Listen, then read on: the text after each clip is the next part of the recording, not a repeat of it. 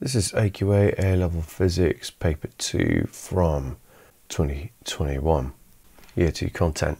As per usual, can't show the paper on screen unfortunately, otherwise AQA will get the whole channel deleted, like they almost did in the past. Links to the paper and mark schema in the description. If you find this helpful, then please leave a like, and if you really find it helpful, then consider putting a tip in the jar by clicking the super thanks button. Really helps me keep making these videos.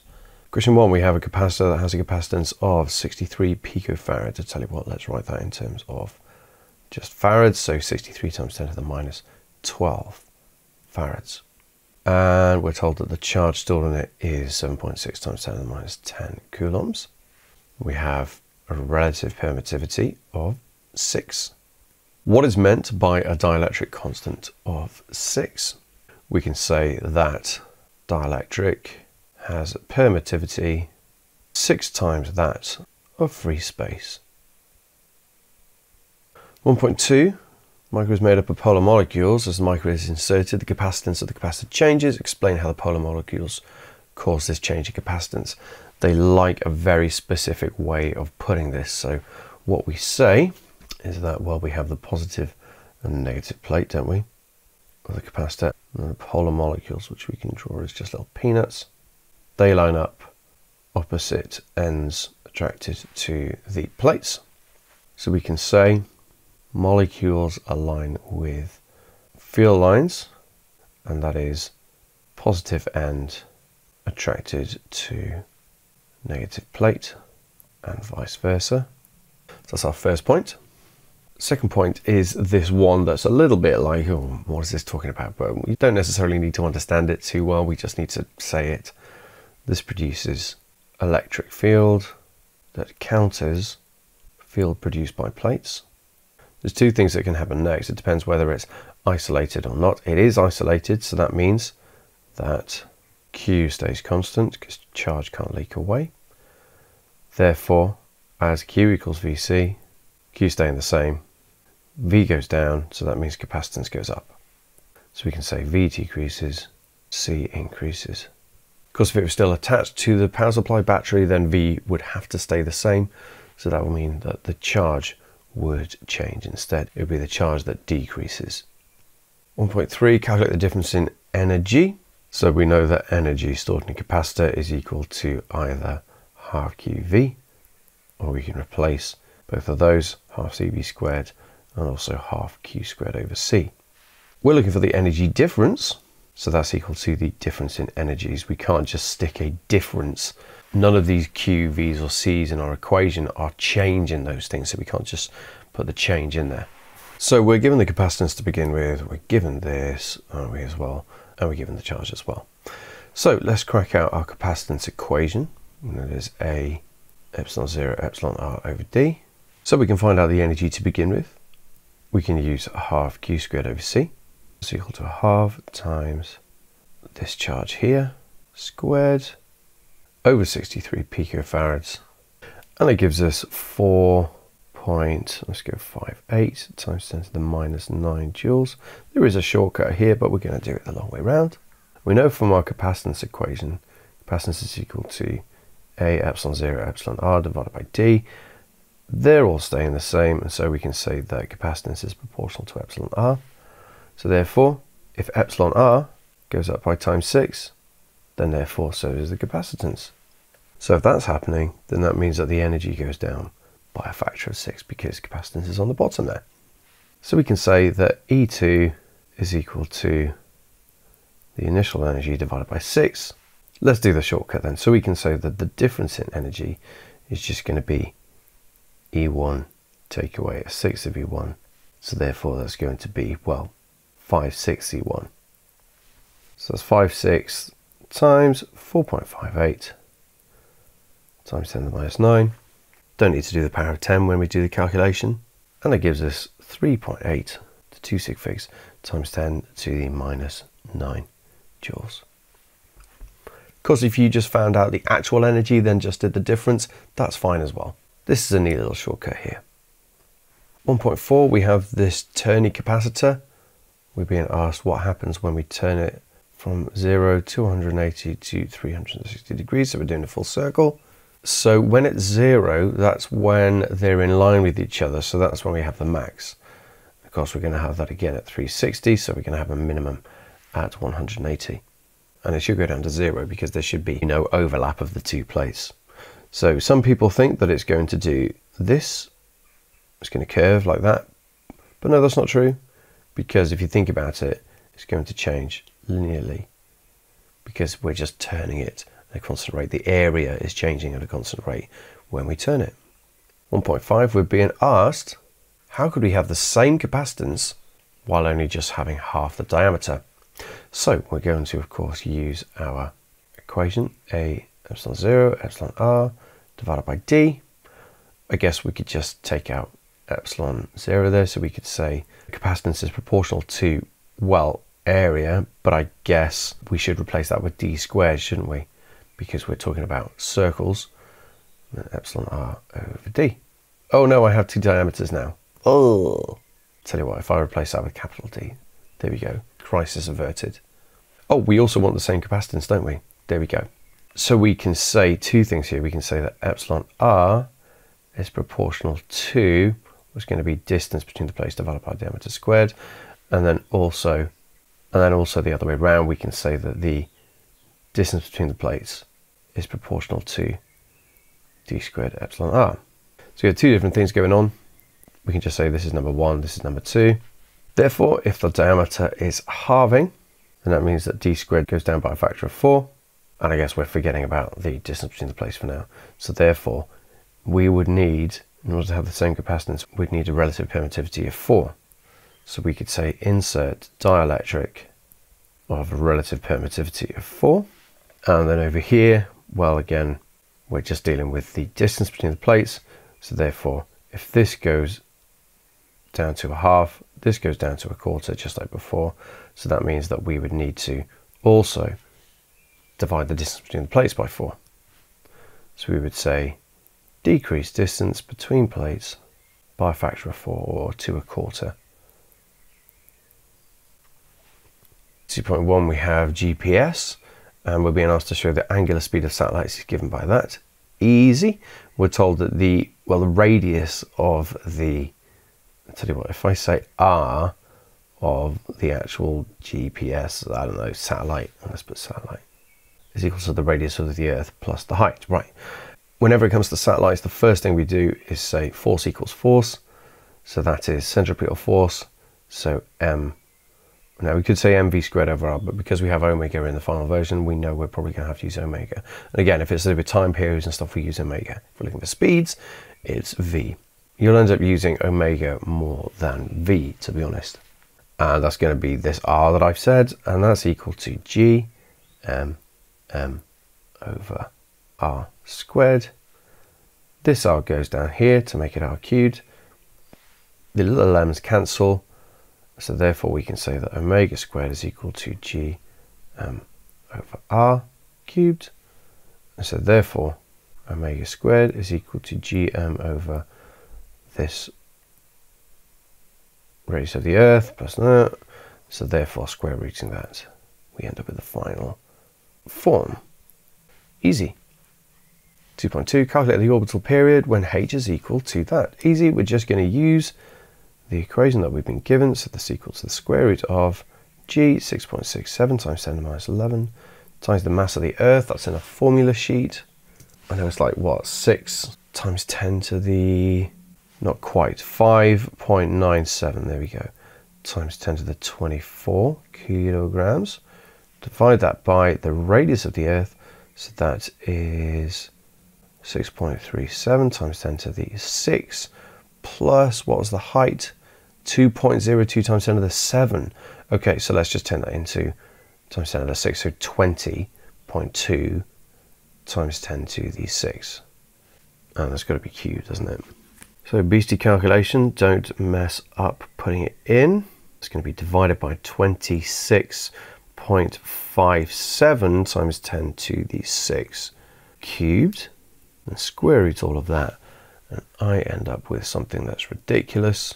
So I end up with an angular speed of 1.46 times 10 to the minus 4 radians per second, but We're not being asked for the angular speed, we're being asked for the period. We know that omega is equal to 2 pi f, or 2 pi over t. So swapping these two round, we say that time period is equal to 2 pi over omega, and that gives us 43,124, or let's just go to 2 sig figs, 4.3 times 10 to the 4 seconds. 2.3, we have the orbit of this thingy, we have x, y, and z. We're being asked which one would require less fuel. Now, some people said that, oh, it's going to be z because it's closer to the orbit, but that's not really what we want to be talking about, and it's not a huge difference, not really anyway. It's all to do with which one is going the fastest already, and so we can say that the speed here is going to be 0 because it's just spinning around, as it were. It's not moving, and it's at the equator that it's already going round like that, and so it already has some speed in the right direction. It's got some velocity in the right direction, so we're going to say z is the best one, as it has the greatest velocity, we can say kinetic energy, due to the Earth's rotation. There we go, 2 marks there. We said z, and we're given a reason why. 2.4, satellite has a mass of 1,630 kilograms. Calculate the GPE of the satellite when in orbit in question 2.2. Oh, right. What did we say it was? Well, okay, for starters, potential energy is equal to G_m_m over R. And of course, that was our R plus H, wasn't it? So that's going to be equal to G times mass of the Earth times mass of the satellite divided by, what was it again? 6.37 plus 20.2, that's right, times 10 to the 6. So I cancel some powers of 10, methinks so. Take away 6 from 24, so we end up with 18. And then minus 11 plus 18, so we're just left with, well, plus 7. And we end up with 2.4 times 10 to the 10 joules.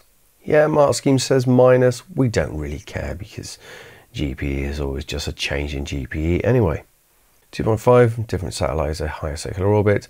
What about the linear speed? Let's actually do this properly. Let's do mv squared over r is equal to gmm over r squared. One of the r's cancels, both the m's cancel, so therefore we're left with v is equal to square root of gm over r. Therefore, if they're staying the same, then v is proportional to 1 over root r. So therefore, if r increases, v decreases. Simple as that. Question 3, we have this apparatus confirm the distribution of atom speeds. The oven contains an ideal gas, atoms of the gas emerge from the capacity. Okay, explain why the drum must be in a vacuum.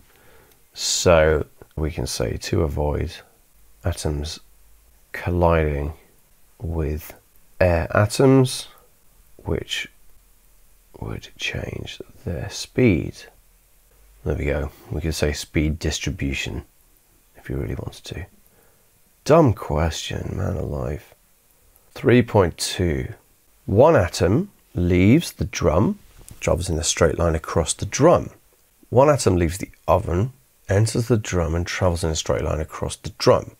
In the time taken for the atom to move from S to detector AB, the drum rotates through 45 degrees. Oh my days. Okay, show that the atom is moving at a speed of about 500 meters per second. Okay, so we have the diameter. Tell you what, I'm just going to say that that is 0.25 meters. And we have 120 revolutions per second. So we have a frequency of 120 hertz. We're being asked to find the linear speed. Okay. So let's find out the time that it takes to actually rotate that 45 degrees, shall we? So we know that it's done, well, 45 degrees out of a whole circle. So well, you know, 45 divided by 360, it doesn't matter too much. That's equal to 1/8 of a rotation. The time period is equal to 1 over 120. And so therefore, if we're looking for the time, it's going to be 1/8 of that. So it's going to be 1 over 120 times 8. That gives us a time of 1.04 times 10 to the minus 3 seconds. Okay, and we know that speed equals distance over time.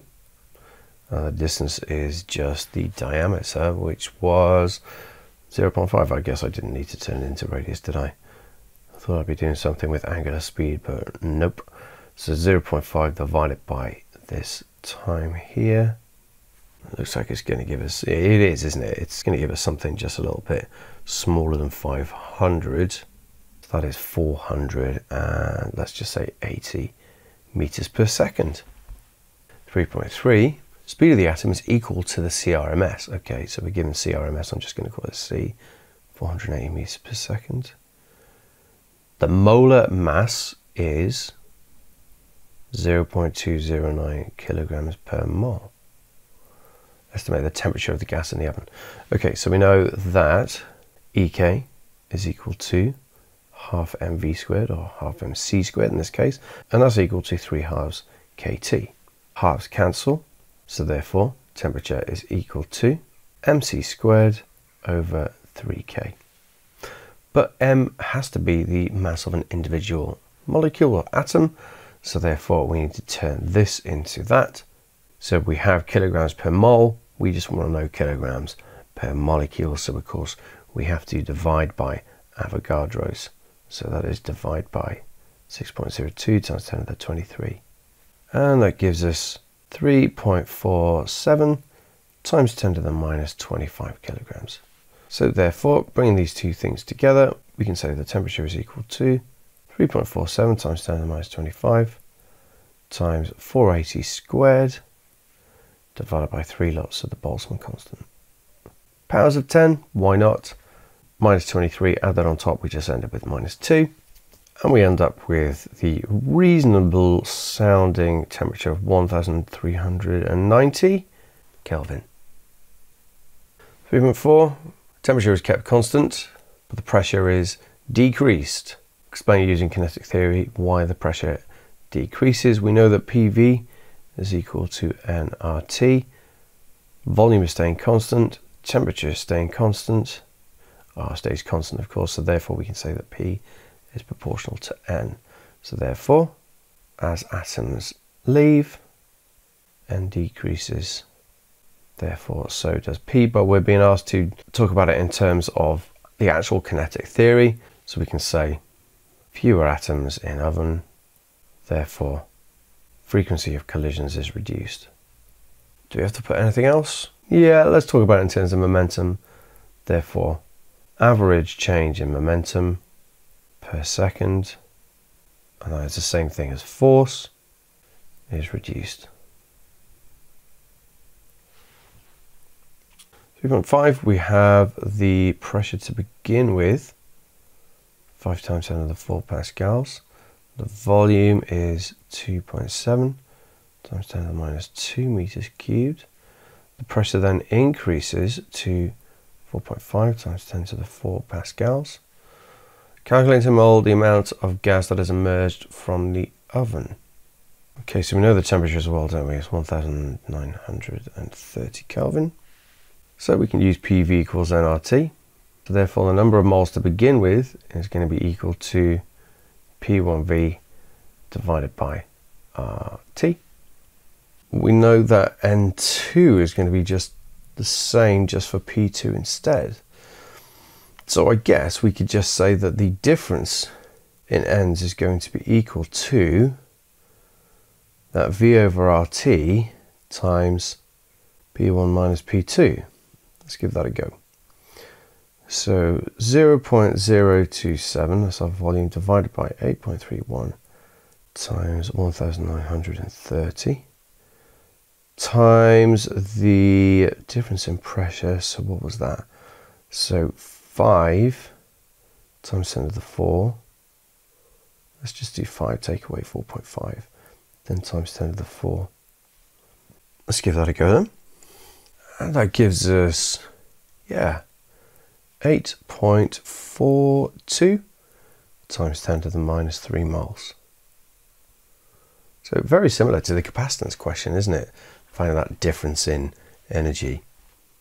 3.6, atoms enter the drum every time S passes the hole. Detector darkens at the point where the atom strikes it.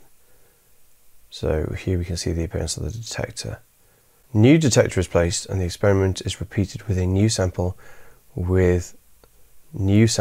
the same gas at a higher temperature. Oh boy, okay, so let's have a look back at the original diagram. There's the drum and then there's the detector there. There's B, there's A. So here we can see that we have more marks here to begin with. And so and it's going around this way, isn't it? It's going around clockwise. Yeah, it has to be. Yeah, it's going around like that. So if they're faster, because they have a higher temperature, that means they're reaching the detector sooner. Therefore, we'll hit detector closer to A. So whereas we had most of the marks over here to begin with, this time we're going to have marks that are to the right. There we go. 4.1, we have this coil, search coil next to this electromagnet. Okay, we have an N of 200 turns. We have a cross-sectional area of 3.5 times 10 to the minus 5 meters squared. Search coil is placed at x equals 0.07 meters. We're just being asked for the flux linkage, so we can say n phi, and that's of course equal to BAN. All we need to do is find the flux density, and off the graph it looks like that's going to be 0.07 times the area times the number of turns. And that gives us bang on 4.9 times 10 to the minus 4 Weber turns. Okay, easy start. 4.2. Search coil is now moved at a constant speed along the axis. So X is increasing and EMF is induced. Explain what happens to the value of the EMF as the search coil moves. Well, we should know that just as we get further away from the magnet, the induced EMF should decrease, and we know that, shouldn't we? So let's say as coil moves, it experiences a change in flux linkage, whatever. Therefore, EMF induced. As X increases, the rate of change in flux decreases to 0 eventually. Therefore, so does the EMF. 4.3, we're now at X equals 0.1 meters. Deduce whether the EMF can exceed 5 millivolts for values of X greater than that. Well, basically we're just being asked for what is the EMF at that point. That's all we're being asked. So this is not an easy question. So yes, we have the cross-sectional area, don't we? And we have the number of turns. We've been asked for the EMF. EMF is equal to rate of change of flux, like we see, so we can say BAN over T, or delta T. But what's changing in this situation? Well, it's B. So this is what we need to look at. So B over delta T. However, our graph is B against X. However, our graph is B against X. So you might be able to see that it's going to be something to do with the gradient. But the gradient is going to give us change in B over change in X, not over change in T. So this is one of those times when units see your friends.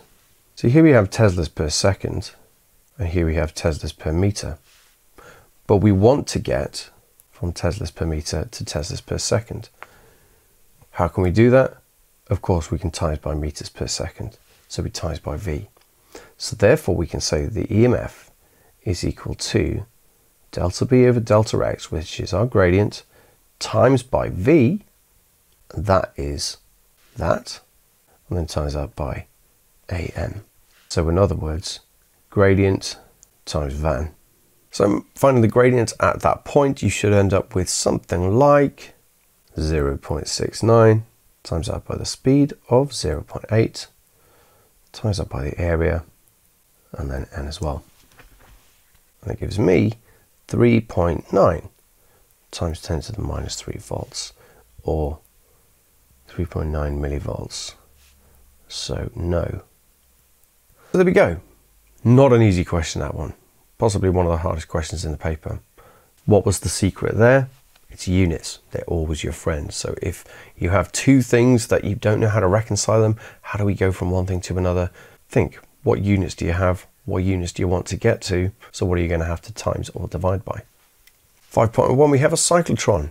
Why does a proton travel in a semicircular path?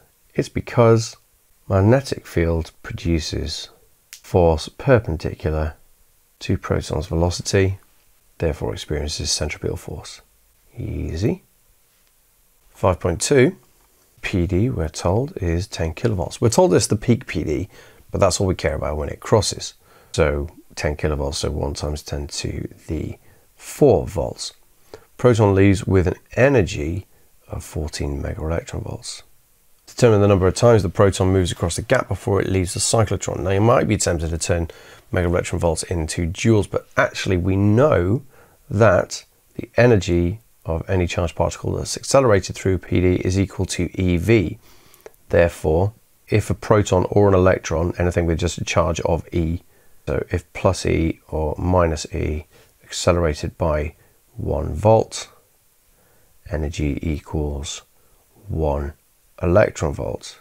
So therefore, all we have to do is say that, well, if it crosses once, then it has an energy of 1 times 10 to the 4 electron volts. So therefore, this is just a ratio.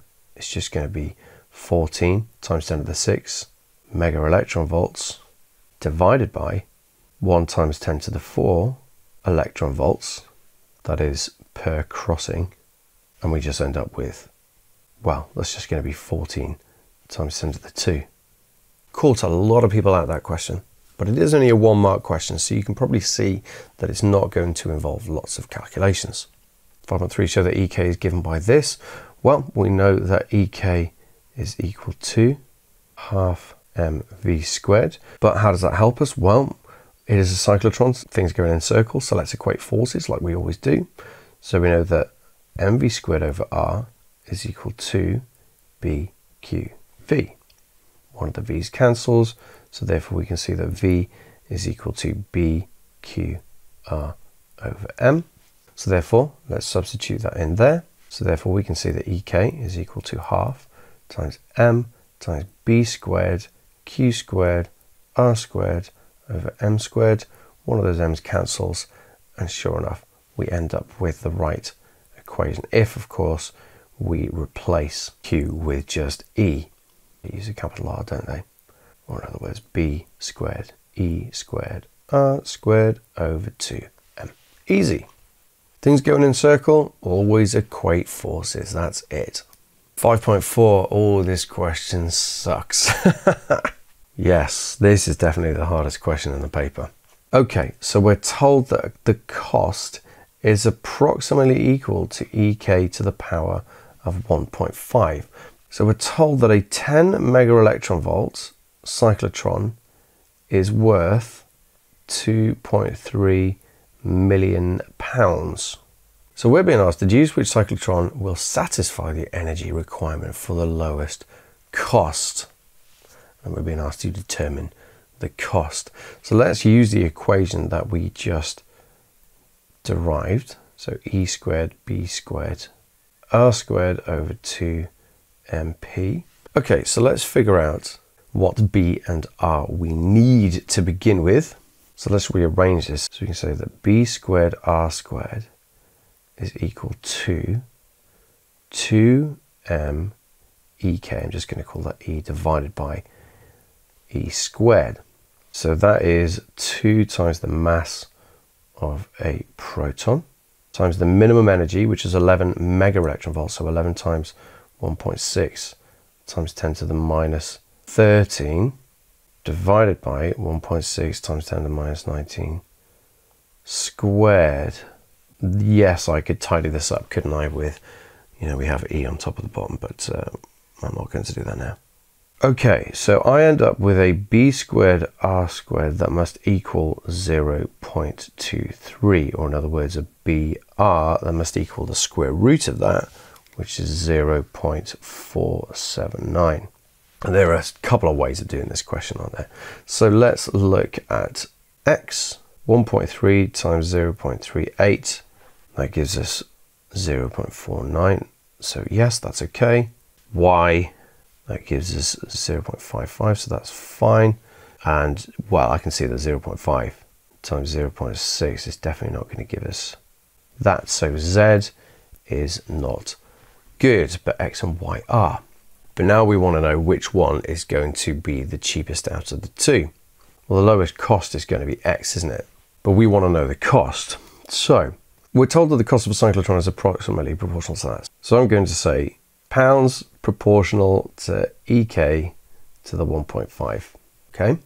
So what can we say then? We can say that the cost of one cyclotron divided by the energy to the power of 1.5 is equal to that for X. So there we go. We're looking for this. So therefore we can say that the cost of X is going to be equal to cost for this one that we sought, so 2.3 million, times the ratio of our unknowns. I'm just going to combine them there, power of 1.5. So that's equal to 2.3 million, but it's just relative, so we don't care about that, times, what was the energy? Oh, I guess I do need to find out the energy, don't I?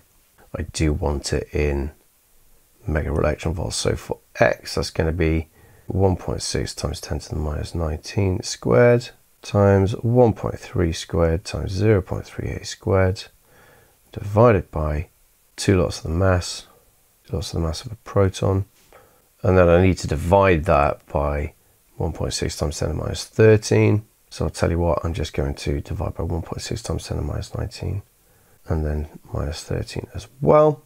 So one of these cancels, one of these cancels, minus 13, minus 27, so that ends up just being minus 40. So that all disappears. Tell you what, should we put 40 on top as well? So 40 added on to 19, so that ends up being times 10 to the 21. So I have 1.6 times 10 to the 21 times 1.3 squared times 0.38 squared divided by 2 times 1.67. I want to turn that into mega electron volts, so I'm going to then divide again by 1.6 times 10 to the minus 13. Yeah, I guess I could tidy this up a little bit, but I'm not going to. And that gives us 11.7 mega electron volts. Okay, so we have the energy for X. It's that. So therefore it's going to be 11.7 divided by, what was it? It was just 11 for our one that we already have made. That was a 10 mega electron volt cyclotron that we already have made. So that's just going to be 2.3 times 1.17 to the 1.5. And that gives us 2.9 million pound. Really, really tricky question there. Explain in terms of binding energy what energy is released when two nuclei undergo fusion. When nuclei fuse, their mass decreases. Therefore, binding energy increases. And we can just say energy released is equal to difference in binding energy. Easy. 6.2. We've been asked to find the energy released in this situation. So it's just going to be the difference in all of this. Going to find the mass defect to begin with. So we're just going to do the mass afterwards. Take away the mass to begin with, total mass. That is. And that gives us a mass defect of 0.02272, and that is U. Now we could turn that into kilograms and then use E equals mc squared, but we have a shortcut. We can get to mega electron volts by times in by 931.5. That's on the formula sheet, might as well use it. That gives us 21 point, let's go to 4 sig figs, I guess. So 16 mega electron volts. We want this in joules, so therefore all we have to do then is times by 1.6 times 10 to the minus 13, because it's mega electron volts, and we know we're timesing because we want a smaller number. And that gives us 3 point, let's go to 3 sig figs. 3.39 times 10 to the minus 12 joules. 6.3, fusion occurs when they're separated by a distance of 5.1 times 10 to the minus 15 meters. That is their centers. Calculate the total change in electrostatic potential energy between the initial positions and final positions. Well, we're told that it's a very large distance to begin with, so we're not concerned about the potential energy to begin with, but then we are afterwards. We know the potential energy is equal to K, Q, Q over R. In this case, it's going to be D. So that is 9 times 10 to the 9. That's our shortcut. We don't need to go with 1 over 4 pi epsilon 0 because it is the 3 sig figs 9.00. So 9 times 10 to the 9 times, and then we have a helium nucleus. And so that's going to be, oh, it's helium 3. Not that that matters. So it's a helium nucleus, so we have 2. And then I'm going to take the shortcut. I'm going to say then 8. And then we can times that by what each of those is. But if you do that, don't forget to square the E at the end. Lots of people forget to do that. Divided by the distance as 5.1 times 10 to the minus 15. Don't think there's much point in tidying up powers of 10 in this case. And we end up with 7.2, I'm going to go with 7.2 times 10 to the minus 13 joules.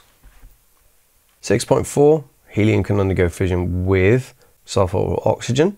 Nucleus has properties that depend on its proton number, blah, blah, blah. The nucleus has properties that depend on its proton number and its nucleon number. Properties affect the fusion reaction. Discuss for this start how properties affect the rate of fusion of that. Okay.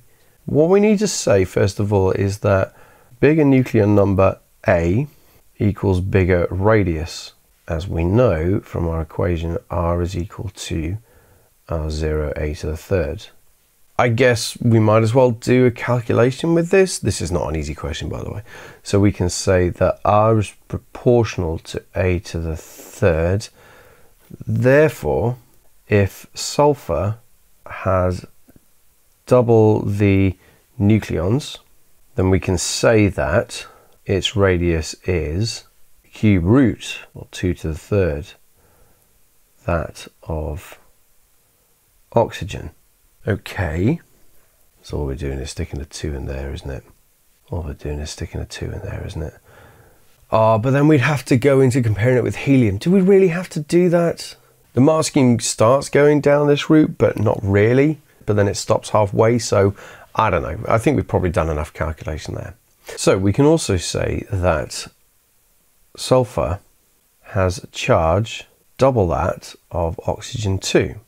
And so therefore, if we know that they need to get within a certain distance, we know that, well, the kinetic energy needed has to be equal to the potential energy, which is KQQ over R. Therefore, it must have double the energy, as KE, to get to same distance or separation. Are we really going to then combine these two ideas? The fact that it needs more kinetic energy, but it doesn't need to get as far apart? I don't know. But I guess what we can say, we can compare these two ideas, that it doesn't need to get to within quite as close a distance, but then it does need twice the energy to get to within that distance. Okay, so I tell you what, you know what? Let's actually deal with the actual equation, shall we? So we can say that EK needed is proportional to Q over R. But then for sulfur compared to oxygen, its charge is going up by ×2. But then its distance is only going up by 2 to the third. So that's 2 to the 1. So basically it needs 2 to the 2/3 more energy. Yes, we know that we have to take into account the fact that we have the radius of the helium nucleus as well. But basically, sulfur needs more energy, higher EK, to touch helium nucleus. Therefore, we can say rate of fusion for it with helium is less. There we go. Okay, multiple choice, my favourite. Question 7, we have a power of 1.2 kilowatts. Liquid has a specific heat capacity of 4 kilojoules per kilogram per Kelvin. When the liquid flows through, its temperature increases by 3 Kelvin. Flow rate is that. So this is one of those times when units are your friends. So this is joules per second. We're looking for kilograms per second. So what if we do, so that's joules per second. We want to get rid of the joules. So we're obviously going to divide by, oh, that's kilojoules, isn't it? There we go. We're going to divide by 4 kilojoules per kilogram per Kelvin. Okay, so if you do this, then the kilojoules cancel. And we end up with, well, kilograms, because that just ends up on top. Kelvin, seconds to the -1.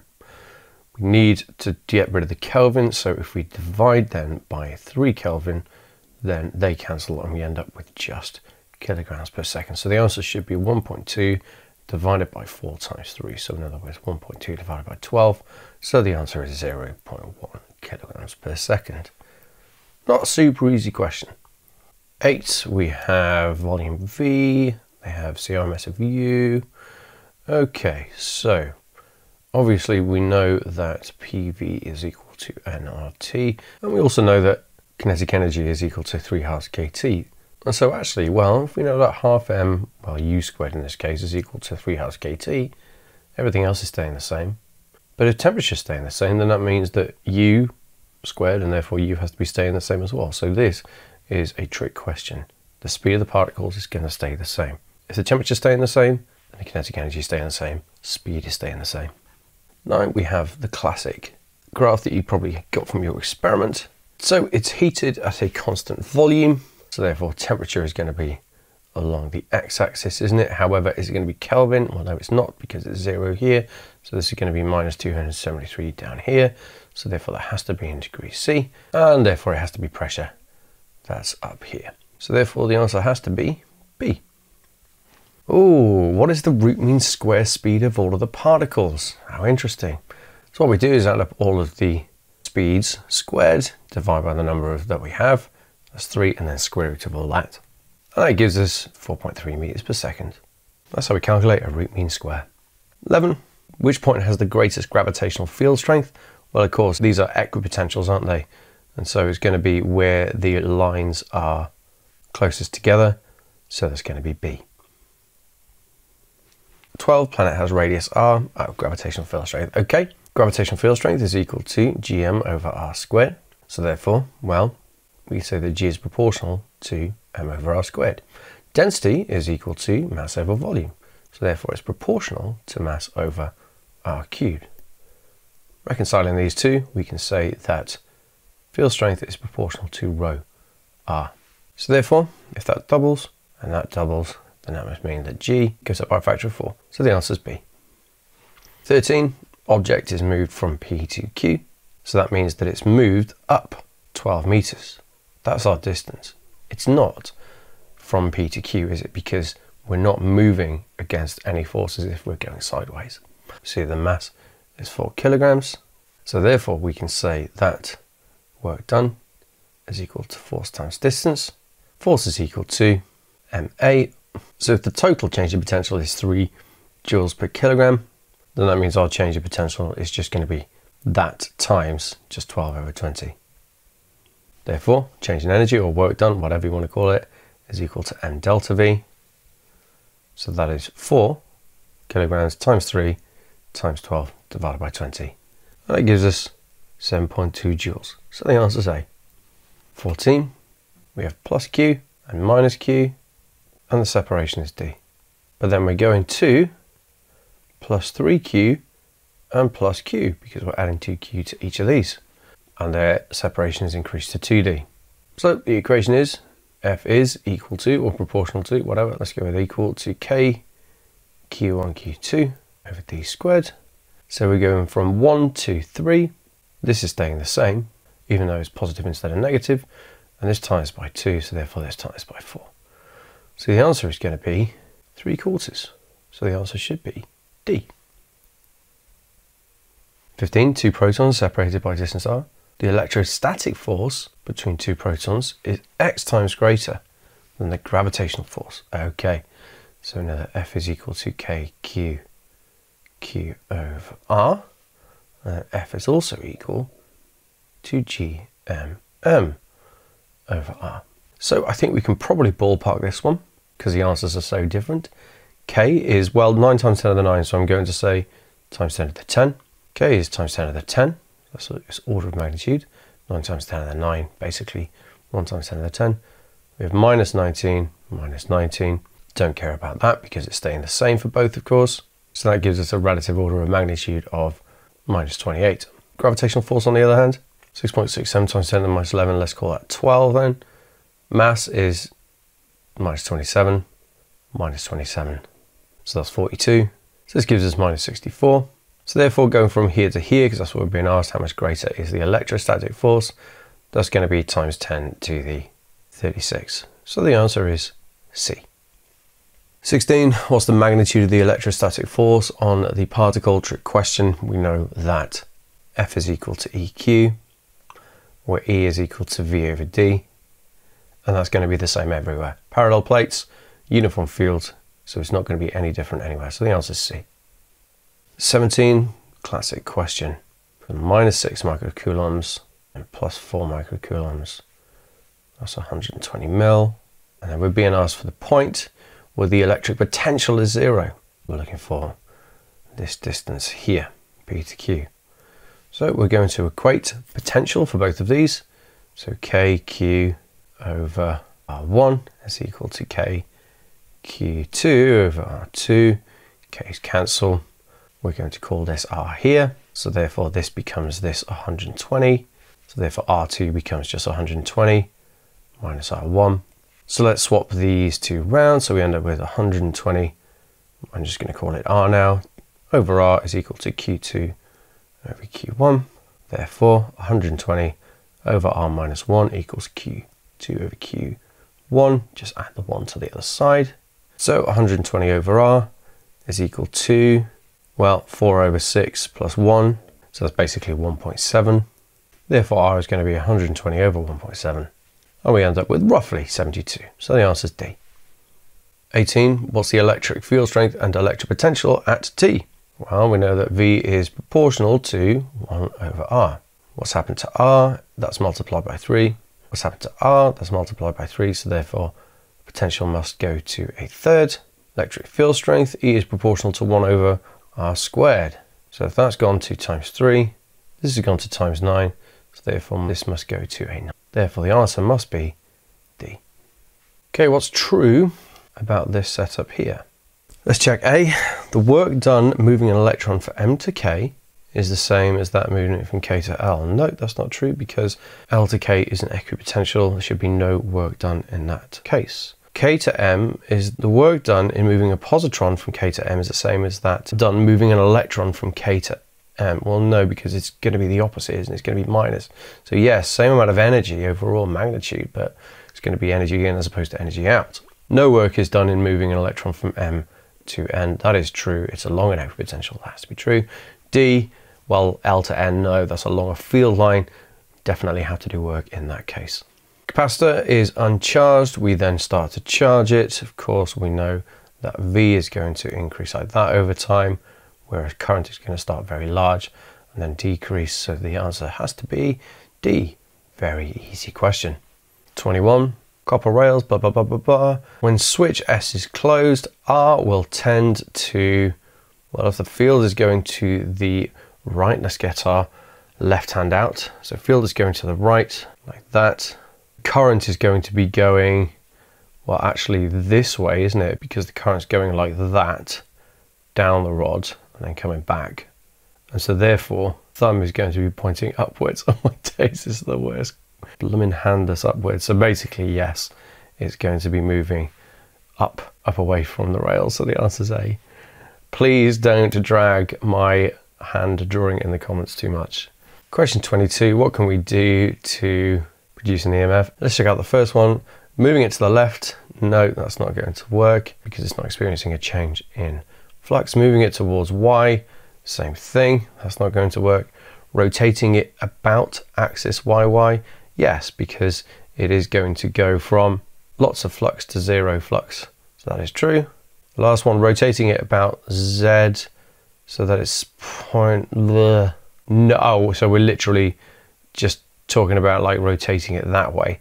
No, that's not going to work again. It's not experiencing a change in flux. So the answer is just going to be one of them. The answer is A. Mains electricity is 230. What is correct? The mean voltage is 163. Don't forget that 230 is the RMS voltage. So let's see. A, the mean voltage is 163. The RMS voltage is, yes, but the mean voltage is actually 0. Talking about being mean, that is quite mean. Peak voltage, no, like we said, it's the RMS voltage. C, the root mean square voltage is 325. No, because we know it can be larger, because we know that's going to be the peak. Speaking of the peak, yes, if we know that it's 325 up there to the peak, then peak to peak is going to be 650. So therefore the answer has to be D. We have two resistors. In a resistor, resistance R, there's an alternating, oh my days, right. So what is the mean power dissipated in the resistor? Okay, so power is equal to, well, we're dealing with I squared R, aren't we? So therefore, if the root mean square value is 3I, then therefore that's going up by 3. So therefore this goes up by times 9. R is going down to a half. So therefore altogether we should be going up by times 4.5. Well, it's just 9 over 2. So therefore the answer has to be B. Because remember, whenever we do power, it has to be RMS values unless we're looking for a peak power, but we don't generally do that. So we have N1, no, N1 is 200, N2 is 1600. Root mean square to the primary winding is 25 volts. We're looking for V2 and we're looking for I2, and we have I1 being 4 amps. We can see that of course power is equal to VI, so that's 100 watts, 25 times 4, but then of course it is only 90% efficient, so there's going to be 90 watts going to the secondary coil, as it were. So therefore we need to find out V2 for starters, so we can say that we know the ratio of voltages is equal to the ratio of turns. Doesn't matter which way around we do it, so therefore we're looking for that. So therefore this is going to be 1600 over 200 times by 25. So it's 8 times 25, so the answer is going to be 200 volts.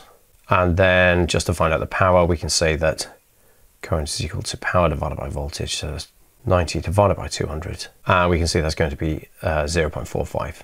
So they've given us the 0.5 there in A to try and throw us off, just in case we forgot about the efficiency. So just looking at the answers, we can tell that that has to be the right answer.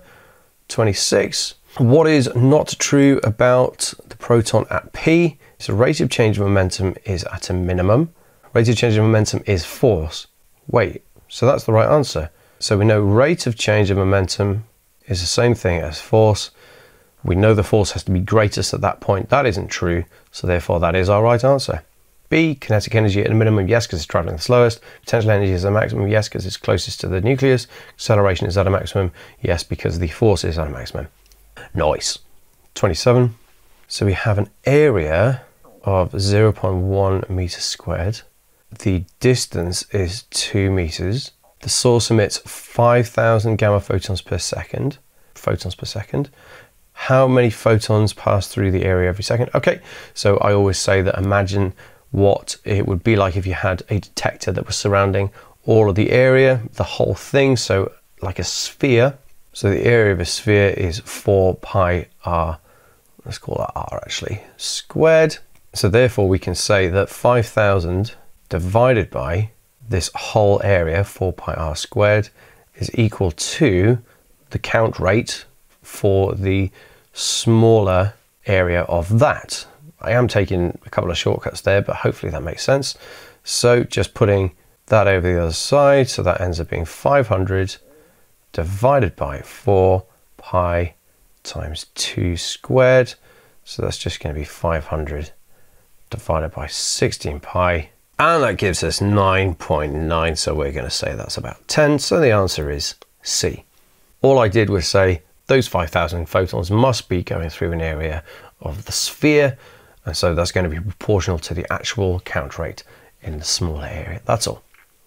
28. X and Y are radioactive.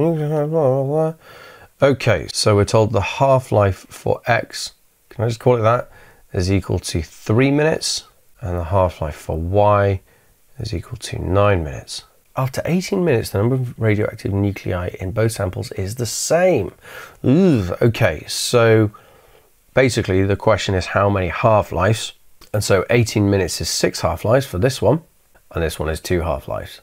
So therefore, if we end up with, say, 1 left, then that means going back in time, 6 half-lives, but it's going to be 2, 4, 8, 16, 32, 64. 1, 2, 3, 4, 5, 6. Then 2 half-lives is just going to be going 2, 4. And so we had 64 in X to begin with, 4 in Y to begin with. Therefore, 64 divided by 4 gives us 16N. That's not super easy though. 29. What is the purpose of a moderator? It is to slow down neutrons to make sure that they are able to be absorbed by fuel rods. So the answer is C. 30. We have a decrease in mass of 9 times 10 to the minus 6 kilograms per hour. So I'll tell you what, shall we turn that into kilograms per second? We think so. So we're going to divide by 3,600. That gives us 2.5 times 10 to the minus 9 kilograms per second. We know that E is equal to mc squared and power is equal to energy divided by time. So we can just take mc squared divided by time. So actually that's that. So we can just say 2.5 times 10 to the minus 9 times c squared. So 9 times 10 to the 16.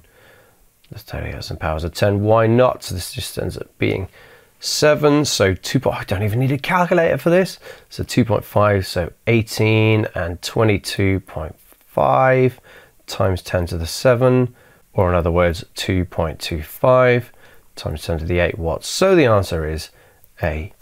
Look at me. Oh gosh, this is complicated. Magnesium can decay, blah blah blah. The diagram shows the energy levels. Right, one root results in the emission of a gamma photon with higher frequency than the other photon.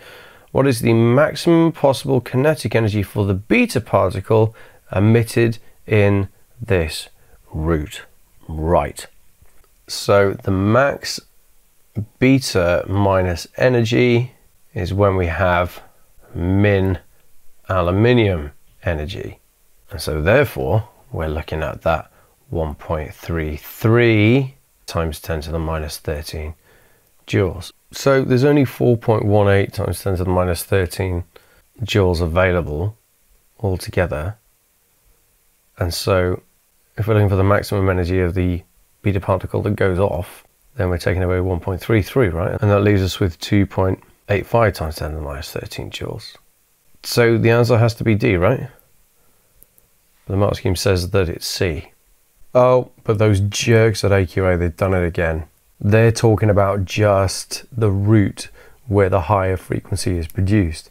And so therefore we're talking about going down to here, and then when that drop happens, we get the photon with a greater frequency produced. So basically we're being told to ignore the 1.33 times 10 to the minus 13 joule energy level. So therefore, no, it's not take away 1.33, is take away 1.63. And so that leaves us with 2.55 times 10 to the minus 13 joules. And so the answer is C. There we go. What a terrible way to end the paper.